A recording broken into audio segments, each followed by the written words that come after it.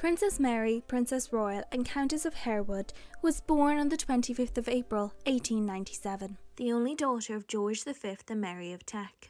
She was born during the reign of her great-grandmother Queen Victoria, whom she was named after, her first name being Victoria. Mary grew up with 5 brothers and was close to her eldest brother David. Later in life, after David abdicated the throne, she visited him often and refused to attend the wedding of her niece, the future Queen Elizabeth II, out of loyalty to her brother, as David was not invited to the wedding. Princess Mary was fluent in English, French and German, and like most members of her family, she adored horses.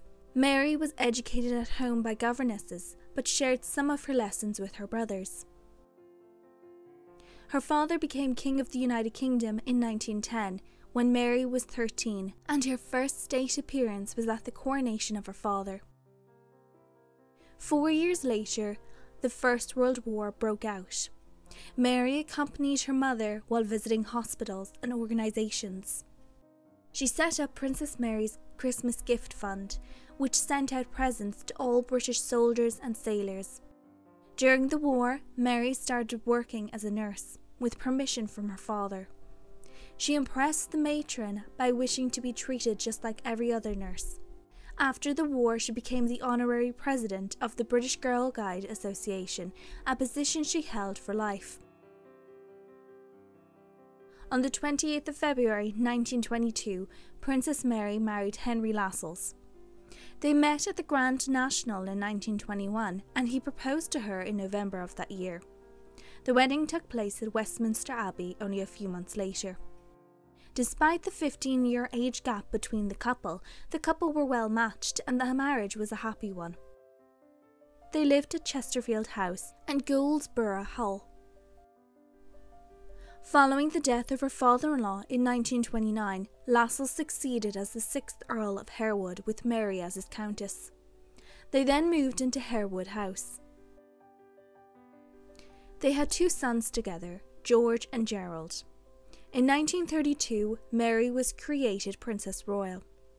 During the Second World War, Mary visited many hospitals and devoted her time to charity work. After her husband's death in 1947, Mary continued to live at Harewood House with her son. She adored her husband and mourned deeply for him. She refused for his runes to be changed. Princess Mary was ahead of her time in many ways. She believed that women should be able to obtain higher levels of education, and she became the first woman chancellor of a university in Britain.